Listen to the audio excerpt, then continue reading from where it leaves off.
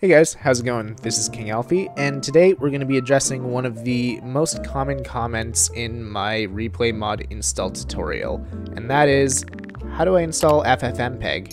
Because I've noticed that a lot of people have been having issues with that lately, and upon looking at the link that I've provided and my old video, I realized that the links are a little out of date. So today I'm going to show you guys how to install Ffmpeg and how to install it in the future too, if the links ever change again. Let's start things off by getting rid of the Ffmpeg that we already have. That way I can install this with you guys from start to finish. So boom, boom. There we go. Let's install this fresh. Alright, let's jump into this. So the first thing you're going to want to do is head over to Google and search up Ffmpeg. So you're going to want to go to the first link that shows up, ffmpeg.org. Now, this is where people start to get a little confused in the tutorial video, because when you head to downloads and you head to the Windows builds, the builds look a little different than they do in the video. And that is because the builds have changed since I released this video in August or whatever it was in 2020. And they will continue to change because Ffmpeg is an open source material, so it's constantly evolving and it's constantly being developed by the open source community. So from time to time you are going to see different links, but that's completely fine and they are all reliable sources, so never be afraid to click any of these guys here. But for our convenience, we're just going to click on the first one. That's usually going to be the more commonly used one, and it'll bring you to this page right here in this case. So what you're going to want to do from here is scroll down, and you're going to find a bunch of different links on whatever page you end up on, whether it be now or in the future. But to make it easier on yourself, just look for the mirror, because that's going to be the easiest one to download. You can also go to the Git repositories, because like I said, this is an open source material, so you can access the base code and download all of the programs from there. But easiest thing, just go to the mirror. So click on that and it's going to bring you to this guy right here. So you'll notice there's a couple different things that you can download. You only need to download the essential.zip. Make sure you get the .zip file, not the 7-zip.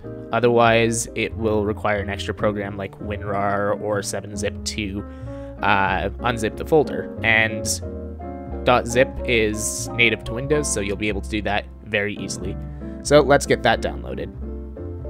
Alright, that's all downloaded now, and before we move on from this page, I will mention you can feel free to download the full build if you would like, but it is not needed for replay mod.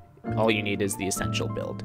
So let's open this guy up, and that opened on the wrong screen, so let's drag that over here. You've got this folder right here inside the zip. You're going to want to extract that to your program files 86, so I'm just going to grab that and copy it, and now we'll head to my PC, C drive, and then program files 86, and you're going to want to extract that file to here. So it's going to ask for administrator permission as always. Feel free to give that, and it will extract or copy over depending on how you decided to do that, and it'll give you this file right here. So now just go ahead, right click, and you're going to want to rename this guy. So get rid of all the garbage at the end here and just leave it as Ffmpeg. That way you can copy the file extension, because that is the second most common comment on my replay mod tutorial video, and that is the file extension is too long to copy into replay mod. So this is how you get around that. Just get rid of all the garbage at the end, just leave Ffmpeg on the file folder. Now that you got all that done, you're going to head back into Minecraft. By this point, I'm going to assume that you already have Fabric and Replay Mod installed. If you don't, I will leave the link to the install instructions in the description below. But you're going to want to enter a replay footage and throw down some keyframes like so. That way you can actually render the camera path. And you're going to head down to this area right here at the bottom. So, by default, this is actually going to be empty. I think this is empty now. Yeah, we're just going to assume that's empty. There we go. So from here, we're going to want to go back to our program files 86, where we have our Ffmpeg. We're going to go into that folder and into the bin, where we have our Ffmpeg application. So from here, we're going to want to right click that and go to properties, and we're going to copy the file path all the way from C to the end of bin.